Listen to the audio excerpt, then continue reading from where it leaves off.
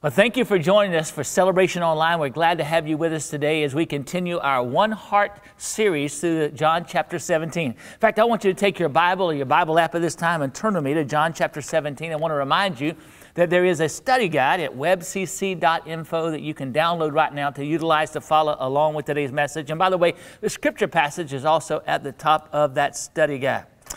We've chosen the theme, One Heart, for our sermon series at this time because we know there's a lot of division and hostility in our world, especially as we approach our upcoming national elections. Now, although I love my country and I have strong feelings about politics, and although I vote every chance that I get, I don't engage in politics either on social media or from the platform in sermons. Here's some reasons why. One, I frequently share the gospel with people who are Democrats or Libertarians or Independents or Republicans. And I don't want anything that I say or post or do to hinder my opportunity to share the good news of Jesus with people. Also, I minister to people who are Democrats and Libertarians and Independents and Republicans. And I don't want anything to affect my ability to minister to people. I have friendships with people who are Democrats and Libertarians, Independents and Republicans, and I certainly don't want to hurt or hinder those relationships. I also preach weekly to people who are Democrats and Libertarians, Independents and Republicans. And I don't want anything I say or do to hinder people from hearing and receiving the Word of God. I also want people to know that while I'm a loyal American, my greater loyalty is to God and to the kingdom of God.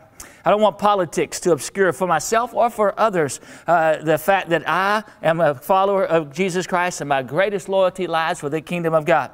I'm called as a preacher of God's word, not to be a political spokesperson or political strategist or even a political commentator. I'm called to be a preacher of the gospel of Jesus Christ, to proclaim the good news of Jesus to people. I'm first and foremost a Christian. I'm a child of God. That's my identity. And I don't want politics or any political party or any political leader try to help define who I am. I'm a follower of Jesus Christ. He's a hero that I worship, not any political leader, political party. He's the one that I worship. He's the one I follow. He's the one that I've given my allegiance to.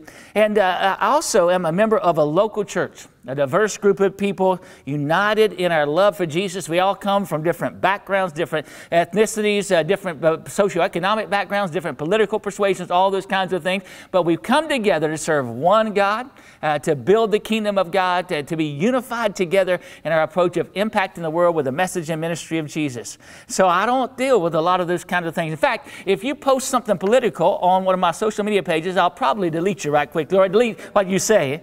If I do, don't take it personal. I've deleted lots of comments on my pages over the years because I want people to know that what I'm all about is I'm all about Jesus Christ. And while I don't speak publicly about politicians or parties, I do frequently address issues that have political implications, but I address them not from a political perspective, but from the biblical perspective. This is what God says about this issue or this principle or this practice. So, by the way, I'm probably not going to talk much with you about any kind of politics. I'm glad to sit down over a cup of coffee. I'd have a spirited and friendly discussion. I'm always there for coffee. I'm always there for discussion, but I'm not going to do so on social media or other places. Now, while our world is reeling in division and hostility, God has called His people to be united, not to be divided, but to be united, to have one heart. In order to get there, we are studying the prayer of Jesus in John chapter 17. When Jesus prayed this prayer in the Garden of Gethsemane, He was about to be arrested. He was about to be tried. He was about to be crucified. I mean, this was the pivotal moment, perhaps, in all of human history. And He knew that a great time of testing and hardship was coming upon His disciples, so He prayed.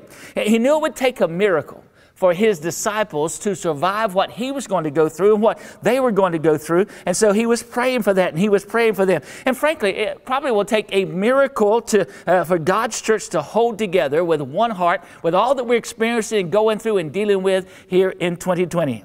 But hopefully you've discovered the Lord is still in the miracle working business. So we can believe for that and pray for it. He's done a miracle working. I heard about a man one time who was trying to smuggle some tequila over from Mexico into the United States. He dressed himself up like a priest, thinking that would help him with the border officials. But he was actually stopped by a border official, and the border official asked him, "Father, what do you have in those bottles over there?" And so the guy said, dressed like a priest, said, "Oh, that's holy water I'm bringing from Mexico into the United States." And the border official said, "Well, I at least have to taste the contents of one of those." So he tasted some. He said, "Father, this doesn't taste like holy water. This tastes like tequila." And the man lifted his eyes toward heaven and said, praise God, he did it again. Now, here's what I know. The same God who worked miracles in times past, throughout history, in your life and my life, he's still in the miracle working business. And God can enable us to stay united and to stay focused and to stay strong, regardless of all the crazy things that are happening around us. Now, let's learn about that today from the Word of God, from John chapter 17. Here's what Jesus said in John 17, beginning with verse 6. He says, I have revealed you, Heavenly Father, to the ones you gave me from this world. They were always yours. You gave them to me, and they have kept your word. Now they know that everything I have is a gift from you, for I passed on to them the message you gave me. They accepted it and know that I came from you, and they believe that you sent me. My prayer is not for the world, but for those you have given me, because they belong to you. All who are mine belong to you. You have given them to me, so they bring me glory. Now, I'm departing from the world. They are staying in the world, but I'm coming to you, Holy Father. You have given me your name, but now protect them by the power of your name, so they will be united just as we are. During my time here, I protected them by the power of the name you gave me. I guarded them so that not one was lost, except the one headed for destruction, as the Scriptures foretold. Now, Lord, speak to us today by your word, by your Spirit, through this messenger, and help us to know how to stand strong in the face of adversity and difficulty and even hostility. In the name of Jesus, we pray. Amen. Now, in John 17, Jesus is praying for his first century disciples, the ones he was leaving behind, but he was also praying for his 21st century disciples as well. We know that because later in John 17:20, Jesus said, I'm praying not only for these disciples, but also for all who will ever believe me through their message. Now, we're going to unpack that in just a couple of weeks, but for now, let's take a moment to recognize we are blessed when others are praying for us. Would you agree with that? We're blessed when others are praying for us, but we're even more blessed when the Son of God is praying for us. And the Bible says the same Jesus who was praying for his disciples in the Garden of Gethsemane is still praying for us today. It says in Hebrews chapter 7, verse 25, Jesus is able once and forever to save those who come to God through him. He lives forever to intercede with God on their behalf. Even at this moment, Jesus is speaking to the Heavenly Father on our behalf. And one of the things that the Lord prays for is that his people will stay strong when they're dealing with all kinds of adversity, and they would stay united when they're dealing with all kinds of hostility. Now, in John 17, he's also praying this. He's praying for his people to be blessed, his people to be protected, his people to be encouraged, and his people to be utilized by God. How many of you want to be blessed? Let me see your hand. How many of you want to be protected? How many of you want to be encouraged? How many of you want to be utilized by God? Well, this part of Jesus' prayer is certainly for you, so let's learn what he's teaching us. To begin with, becoming effective members of God's team requires having the right foundation. Having the right foundation. Now, if you've ever been to a Saints game or an LSU Tigers game or something like that, you'll see lots of people wearing home team jerseys. They'll be wearing jerseys, but they're not a part of the Saints team. For years, I used to wear jerseys when I would travel, get on Southwest, and somebody would sit beside me because they thought I was a Saints player. They wanted to talk to me. They should have looked at me and known I wasn't a Saints player right there. But they would sit down beside me, and I would use it as an opportunity to witness to them and share the gospel with them. But here's what I've discovered. A lot of people who dress like Saints players aren't really Saints players. And a lot of people who act like Christians and talk like Christians and even go to church like Christians are not real Christians. And Jesus is kind of separating that out here in this prayer. He's identifying those who are really his followers and those who are not. He listed some key identifiers of those who are on his team. First of all, Jesus explained that real Christians have believed that Jesus was sent by the Father. Now, in his prayer, he describes in reverse order some characteristics that identify his people as real disciples. He says in verse 8, they believe you sent me. Now, we live in a world where lots of people believe in God. They may believe in our God, or they may believe in some other God, like the Muslim God or the 300 million Hindu gods or some other gods. But most people I know of believe in God. They believe there is a God. Now, even the people who say they don't believe there's a God, say that because they already are the God of their life, or they want to be the God of their life. And what's amazing to me is how quickly those same people turn to our God when they go through a crisis or challenge or difficulty in their life. I think about a man one time who was in Africa, and he was marching through the bush there, and he came across a lion, and he turned to run, which you should never run from a lion, and he tripped and fell and hit his head on a stone, knocked himself out. When he awoke, the lion was crouched over him. Now, this guy was an atheist, said he never believed in God, but at that moment, he became a real believer. And he prayed for the first time in his life. He prayed, God, you know, I've never believed in you, but right now I need your help. And then he prayed the first thing that came to his mind. He said, God, if you're really there, would you turn this lion into a Christian lion? And he looked up and saw the lion actually bow and put his paws together like it was praying. He thought, man, this is happening. And then he heard the lion pray, and the lion said, Lord, thank you for this food you have prepared for me this day. Now, here's the thing. A lot of people believe in God. Even people who say they don't believe in God, they're always angry at the God they don't believe in. But it's one thing to believe in God. It's another thing to believe in Jesus. To believe in God means that you believe in a power that creates. To believe in Jesus means that you believe in a person who cares. To believe in God makes a person a deist. To believe in Jesus Christ makes a person a Christian. And the Bible says that real Christians are people who have a deep devotion to Jesus Christ. Listen, you can go all over the world. People are willing to talk with you about God, but when you bring up the name Jesus, then you find out who really wants to know about Jesus, who wants to be a follower of God, who is a follower of God. We Christians believe that Jesus is the only Son of God and the only Savior of the world. He's the one we have to turn to for having forgiveness for our sins, freedom from our strongholds, and the future of heaven. One time Jesus had to address this with his disciples. He asked, who do people say that I am? And they said, well, they say you're this person, or that person, or this person, that person. But then Jesus said, who do you say I am? And Simon Peter answered, you are the Messiah, the Son of the living God. Peter's response reminds us that nothing we believe about life is more important than what we believe about Jesus Christ. I can say that because of what unfolded next in Peter's conversation with Jesus. Jesus said, you are blessed, Simon, son of John, because my Father in heaven has revealed this to you. You did not learn this from any human being. Now I say to you, you are Peter, which means a small rock, but upon this rock, this big rock, myself, I will build my church, and the powers of hell will not conquer it. And let me tell you, the difference between Peter the fisherman and Peter the great leader of God's work was the fact of his total devotion to and belief in Jesus Christ. So Jesus explained, real Christians have believed that he was sent by the Father. They've also accepted Jesus' message, he says in verse 8. He says, for I passed on to them the message you gave me. They accepted it and know that I came from, what was the message exactly? It was a message that he had come to be the Savior of humankind, that he had come to bring help, hope, and healing to other people, that he had come, and by the way, he came to bring salvation and help, hope, and healing, not just to people who look like us, or not just to people who act like us, or not just people who vote like us. He came to bring help, hope, and healing and salvation to every person on the planet. In fact, Jesus said this as he began his ministry in Luke 4. He said, the Spirit of the Lord is upon me, for he has anointed me to bring good news to the poor. He has sent me to proclaim that captives will be released, that the blind will see, that the oppressed will be set free, and that the time of the Lord's favor has come. Now, I'm going to address that verse more next week, but here's what we know from these verses. Jesus alone can meet our spiritual, emotional, relational, and physical needs. Jesus alone. In fact, that's the heart of the gospel. Jesus came to bring good news to the poor, release to the captive, sight for the blind, freedom for the oppressed, and he came to bring the Lord's favor to anyone and to everyone.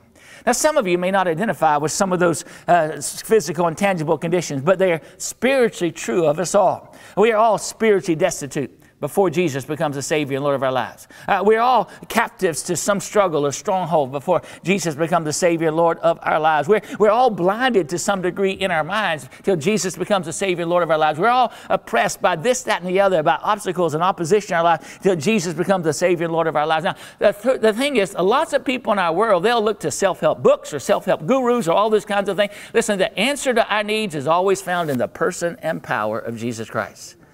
Jesus said real Christians have accepted his message. He also explained that real Christians have determined that everything good is from the Lord. It says in John 17:7, now they know that everything I have is a gift from you. Let's break down that statement for a moment. Start with the latter part. Everything I have is a gift from you. Everything is a word that tends to be pretty inclusive. It comes from the Greek word panta. It's related to the word pantheism, which is the non-biblical belief that God is in everything. That God is in possessions and money, and he's in gifts and talents and abilities, that God's in anything and everything. But here's what Jesus is saying. Everything that is good, not everything, but everything that is good is a gift from God. We're to treat every good thing, every good relationship, every good moment as a gift from God. In fact, in the former part of the statement, Jesus says, now they know. When you realize that everything and everyone good that is in your life is a gift from God, it changes how you perceive people, how you interact with people, and how you follow God in your life. And by the way, even some of the most difficult people in our lives can be good gifts to us. Have you ever discovered that? If you have parents who disciplined you, they were a good gift from the Lord for you in your life. If you have somebody that you really have some conflict with at work, it may be that God's put them into your life to be like sandpaper in your life, to help you become a better person in your life. So treat them as a gift from the Lord. Now, once we determine everything good is from God, then we become godly managers of the resources, our opportunities, and our time. And then Jesus explained that real Christians have kept God's word. He says in John 17:6, they were always yours. You gave them to me, and they have kept your word. Now, the word kept here means to closely guard or watch. It implies diligence and care to accomplish something. I can remember there are times when my wife and I have been painting in our houses. Anybody ever had to paint in your house, you know? And so when you get ready to paint, you put drop cloth on the floor, especially if you have carpet. Put drop cloth on the floors and you cover it. And then you go to great lengths to make sure you don't get paint on everything. And then when we finish, we go to great lengths to avoid stepping in the wet paint and tracking it all over the carpet. In fact, you find yourself moving around like highly trained ninja assassins just to make sure you keep everything there good. That's how we're to be with God's word. We're to keep it and guard it and be real attentive with it. It's also, that word kept there is a mariner's term. Back in Jesus' day, back in John's day, mariners steered their ships by the stars. Now, sometimes they would get blown off course. Sometimes they would lose their way. Sometimes they would have problems that would cause them from being where they wanted to be or doing what they wanted to do. But then they would realign their ships with the stars. And what Jesus is saying here, what the Bible teaches, is that as a real Christian, you may get blown off course at times by the conversations with others, by the confusion of the world, by the circumstances of life, by the difficulties of life. But if you're a real Christian, you'll get right back on track with the principles and practices of God's word because you want to keep God's word because you're a child of God. Amen? Amen? Now, here's what we find.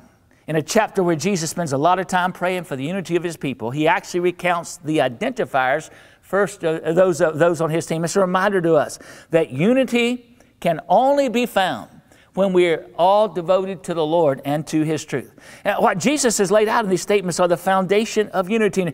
And by the way, if we're really honest, political elections challenge the unity of God's people. They test our values. That being said, I'd like to share some biblical values that all Christians ought to be able to rally around during this Christmas season. Some truths from God's word we should consider as we prepare to vote in the upcoming elections are that God wants us to support initiatives and platforms that seek to protect and preserve human life. In other words, God wants us to protect life in the womb, but all the way to the tomb as well, as Dr. Tony Evans said. We're to care about babies before they were born, but we're to care about children after they're born, and teenagers after they're born, and others after they're born. We're to care about everybody. We as Christians are called to protect and preserve life. We're to be not just pro-birth, we're to be pro-life all the way, all the way. And then God wants us to support initiatives and platforms that support the understanding that marriage is a commitment between a man and a woman. There's been a lot of debate this week about that. There's been a spiritual leader who's made commentary about that. But let me tell you, I have friends who embrace different values than I do and live different lifestyles than what the Bible affirms. But while I can communicate with them and treat them lovingly, I got to stand where the Bible stands, that marriage is for a man and a woman under the authority of God in their lives. I actually had a friend who posted on social media who's chosen to live in a different kind of lifestyle. And he said, who in the world said that a man has to be married to a woman? And I responded back, Jesus said that. And in Matthew chapter 19, and somebody responded, now you've been dentist. I don't know what being dentist means, but I hope it means I'm calling people back to the Word of God. We also need to know that God wants us to support initiatives and platforms that address the needs of the poor and ensure access to education for everyone. Let me tell you, if you read the Bible, and you really read the Bible, you'll discover God really cares about the poor. They're dear to his heart. He wants us to care about them as well. In fact, he wants us to be more focused on helping the poor than garnering possessions for our own selves and our own lives. The Bible says, what does it profit a man if he gains the whole world and loses his own soul? In Matthew 25, Jesus said, at the end of time, we're going to be judged by what we did for the hurting and the needy, for the least of these, for the poor. And by the way, the Bible says, if you help the poor, you lend to the Lord, and God pays back good measure. Let me tell you. And then God wants us to support initiatives and platforms that oppose unjust discrimination and pursue justice for all citizens and immigrants. Let me tell you, there are probably 100 verses in the Bible that says you got to take care of the widow, the poor, the orphan, and the foreigner among you. I don't have time to flesh all that out right now, but that's what the Bible says. God also wants us to support initiatives and platforms that promote peace in our nation and pursue peace throughout the world. He wants us to support initiatives and platforms that ensure full conscience protection and religious freedom. And He wants us to support initiatives and platforms that promote care for His creation.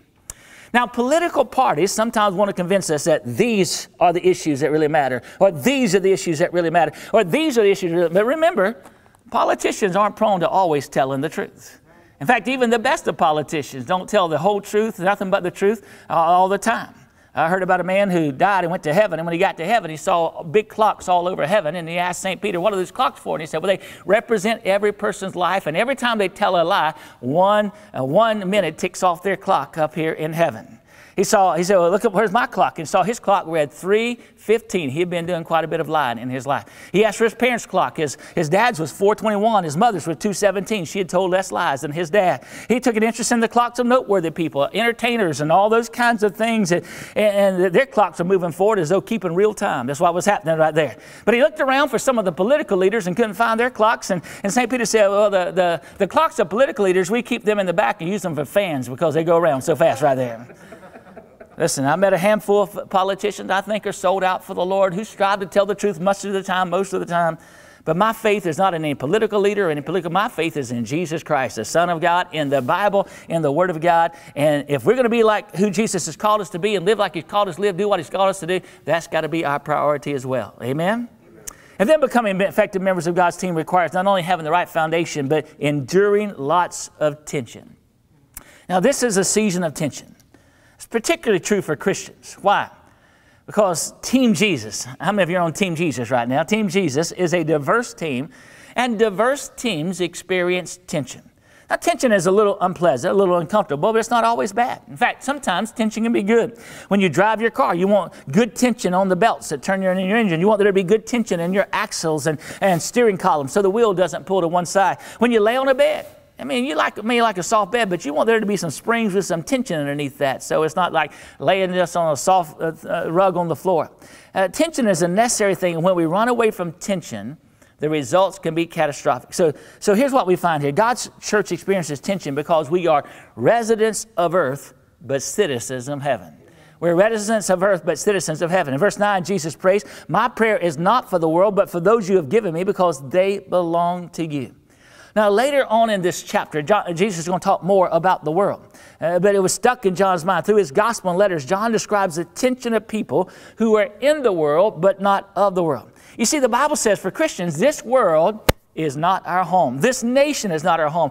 Paul wrote these words in Philippians 3:20. We are citizens of heaven, where the Lord Jesus Christ lives, and we are eagerly waiting for Him to return as our Savior. Now, let me tell you, it's good to be grateful for your nation. It's good to live in a nation that's pretty safe and secure. It's good to live in a nation where people have rights and freedom. Not every nation has that, by the way. Not every nation has that.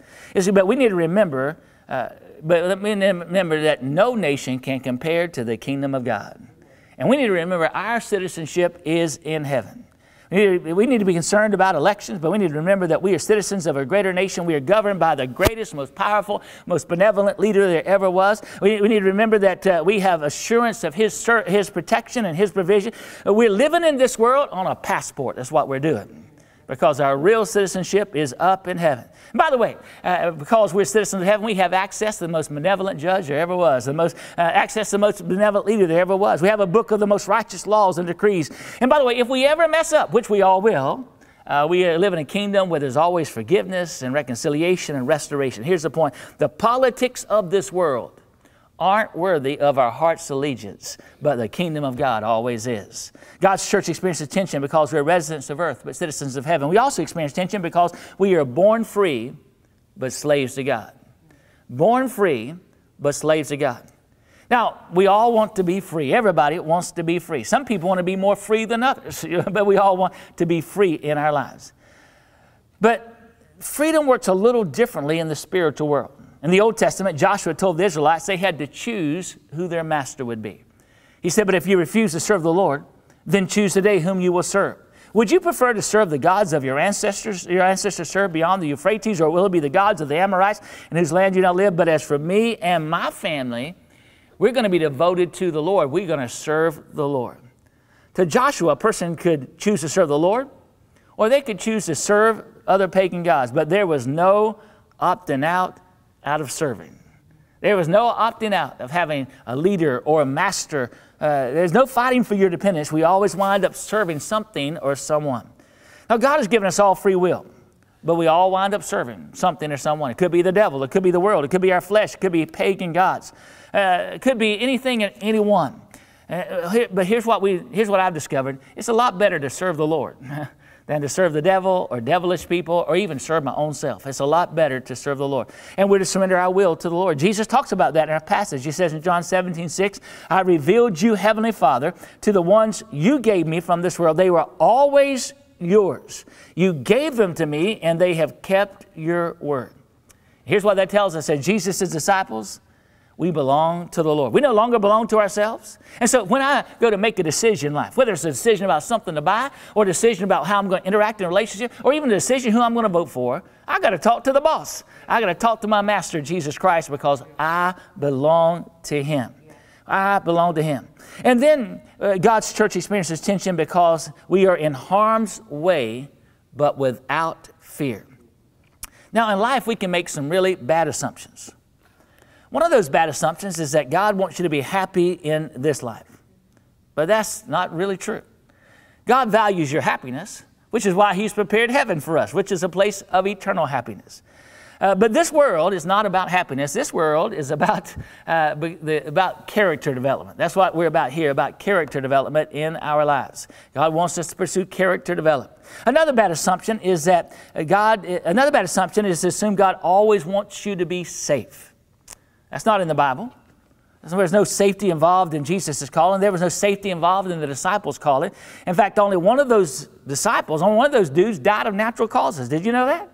They all were followers of Jesus, but they all experienced tragic deaths.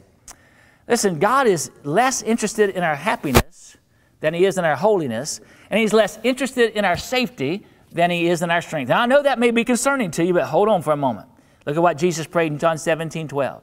He prayed, during my time here, I protected them by the power of the name you gave me. I guarded them so that not one was lost except the one headed for destruction, as the scriptures foretold. Those words of Jesus remind us that God hasn't called us to a place of safety, but he's promised to strengthen us so we can endure what we go through. He's promised to protect us. That's especially important right now. You know, a lot of people get caught up in the fear-mongering of all the political scenes. Listen, don't ever live by fear. Don't ever make a decision because of fear. Don't ever take a vote because of fear. I think it's a bad witness when Christians let fear determine what they do, what they say, how they act, even who they vote for in their life. We should never let fear the political developments of our society because, listen, the Lord is still our protector. The Lord is still watching over us. I'm not saying we shouldn't fight for what we believe in and vote for what is right and just for the people of our nation. I'm just saying we should never be afraid. We should never fear those things because our welfare, our safety are never in the hands of some mayor or governor or senator or representative or even some president. Our safety is in the hands of the Lord, who loves us and cares for us and has always promised to be there for us. John said, perfect love casts out fear. And we can live without fear, not because we love perfectly, because we serve a one who always loves us perfectly. And while we don't have the power, there's a lot of things we can't change. We don't have the power. We don't have much control over the coronavirus, do we? I mean, we can do things that are right, but we don't have much control over the coronavirus. We don't have much control over the storms that come our way in the Gulf of Mexico. And we don't have the power. We're not going to have the power, a lot of power, to change a lot of things in our nation. But we do have the power to trust in the Lord and depend upon the Lord and walk with the Lord. And when we do, he's promised to watch over us and protect us and to guard us and to help us in our lives. It all comes back to trusting in the Lord. Tension is hard to deal with. It's uncomfortable. It's so much easier to stay away from the tension. But here's what I've discovered. When I've been working out, and you can tell I haven't worked out a whole lot, but when I've been working out, I've discovered it's that tension that helps build your muscles. It helps strengthen you. It helps make you better and stronger and healthier. And so sometimes we need tensions in our lives. But with so many tensions to manage, we need the Lord to strengthen us and hold us together. Then our passage read earlier, Jesus said, all who are mine belong to you, Heavenly Father. And you have given them to me, so they bring me glory. You know, honestly, I can't remember when there was a time when it was harder to bring the Lord glory. It's become so easy to say the wrong thing, to post the wrong thing, to like the wrong thing, to go to the wrong website. But we've got to be focused on bringing the Lord glory. And we bring the Lord glory as effective members of His team by having the right foundation, the right beliefs and the right values, and by enduring lots of tension. At times, that feels almost impossible to me. I don't know about you, but almost impossible to me. Let me ask you a question. Do you believe that God answers prayer? Yeah. You believe God answers prayer? I do. I've seen Him answer lots of prayers. Let me ask you another question. Do you believe that God answers every prayer? Every prayer. Some of you do. Some of you are not sure about that. It's a little tougher. You know, I prayed for things like I prayed for a Ferrari, and God didn't answer that prayer. I've prayed to become fabulously wealthy, and God didn't answer that prayer. That's a good thing, by the way. God doesn't answer every prayer that we pray. You know, if God had answered every prayer I prayed, I'd have been married 10 times before I met my wife, Vicki. Thank God, God didn't answer all those prayers right there. Do you believe that God answers the prayers of Jesus? The answer has to be yes. Look at what He says in verse 11. Jesus said, Holy Father, you have given me your name. Now protect them by the power of your name, so they will be united just as we are. Jesus prayed that we would be protected and that we would be united. Now, the joy of my life is to know I'm protected by the Lord. The goal of my life is to answer the prayer of Jesus and be united. One of the goals of my life to be united with my brothers and sisters in Christ.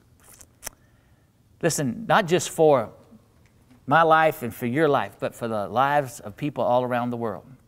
Recently, I was in Kansas. If you ever go to Kansas, you'll see just wheat fields everywhere. And wheat fields don't look too dangerous, right? Wheat fields, unless you're a child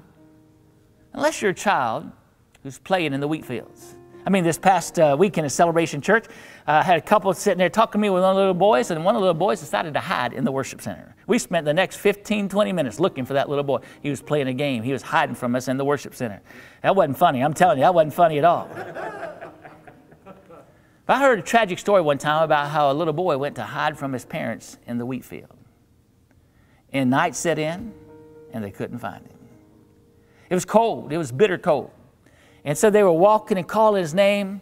Couldn't find him, couldn't find him. They got their neighbors together, and everybody was walking all over the place, couldn't find him. Finally, somewhere early in the morning hours, they joined their hands together and walked through those wheat fields, and together they found him. But it was too late, and his life had been lost. And I remember reading the caption below the photograph, and here's what the father said through tears. He said, if we had just only joined hands together, if we'd only joined our hands together beforehand, we could have saved his life. Here's the thing. We got to join our hands together right now. Not only for our good, but for the good of others around the world, and most of all, for the glory of the Lord. Amen? Let's pray together. Heavenly Father, we just come to you today in the name of Jesus. And we thank you that Jesus prayed for us and is praying for us right now. That we would be blessed, that we would be protected, that we would be encouraged, that we would be utilized, and that we would be united. Help us to do everything we can to build up unity in the body of Christ, not divide the body of Christ. And right now, with our heads bowed and eyes closed, I just want to ask you, are you a member of the body of Christ? Are you a member of the family of God? Do you sense the presence and peace and power of the Lord in your life? If you're not sure, I want you to pray with me. Just pray with me right now. Pray, dear Lord Jesus, I believe you're the Son of God and the Savior of the world. Thank you for leaving heaven and come to this earth to be the Savior and Lord of my life. Please forgive me of my sins and change my life. Fill my life with your presence, your peace, your love, your joy, with the power to change and to work with others for the cause of Christ. In the name of Jesus, I pray. Amen. Now, in just a moment, we're about to participate in communion together, but before we do, I want you to go to webcc.info. Go to webcc.info, find the My Decision tab, and then I want you to download that. And if you pray with me to receive Jesus as your Savior, check off I prayed with the pastor. If you want to recommit your life to the Lord, you can check that off. If you have some other decision, you let us know, or some prayer request, let us know. and then we're about to participate in communion together. Thank you for joining us. Keep praying for us as we work together for the cause of Christ in our region and all around the world. Church family, one of the things that you can do to be unified as a body is to participate in communion together, to participate in the Lord's Supper together. Because when you come together and remember what Jesus did, it's easy to put aside your differences. And we're going to remember what Jesus did for us today in this time of communion. You know, on the night before Jesus was betrayed, He took bread and He broke it and He passed it around to His disciples, and He taught them that that bread represented His body that was broken for them. And He said, whenever you eat this, remember me.